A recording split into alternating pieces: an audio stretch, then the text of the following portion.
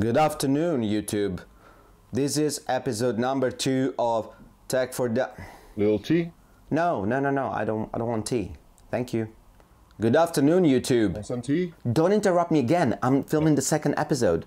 Good afternoon, YouTube. This is Tech for Dummies episode 3.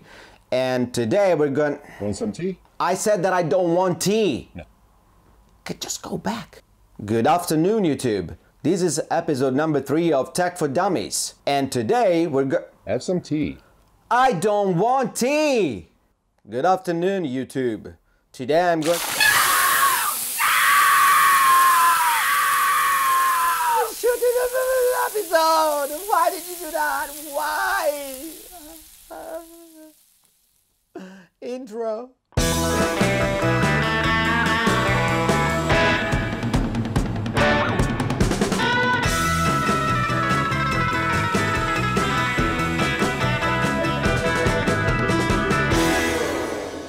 Hey, welcome back, YouTubers and filmmakers from Insanity Films. Alessio here, your host for Tech for Dummies episode number 2. First of all, I'd like to thank you for watching the first episode, which you can find right in the cards up there.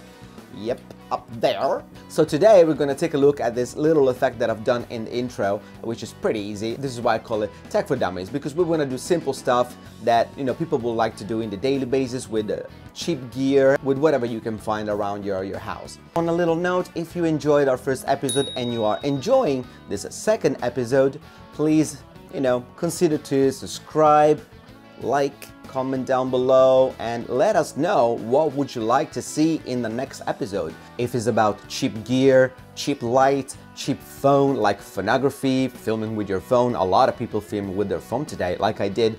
You can check some of my short films done with the Google Pixel 3 right in the cards right there. And don't forget to comment down below what you think about it. And if you guys are okay with it, in episode number 3 we can maybe do a comparison, you know, the Canon 250D versus the Google Pixel 4. How about that? I think it's time to jump into After Effects and see how the hell did I do the effect that you see in the intro.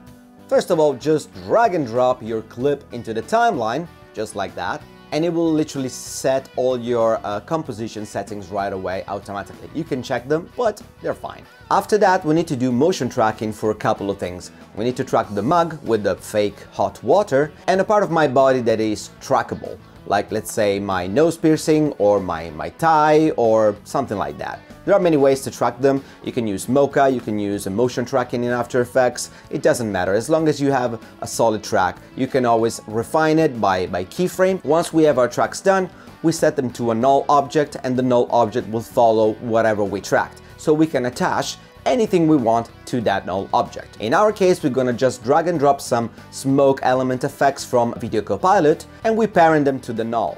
After that, we're gonna just tweak around a little bit the position of the smoke, maybe the blending mode as well, and see how fast or slow they are. We can always time remap them anyway. There are many ways to do that, so we're not gonna go through that. And voila guys, basically it's done.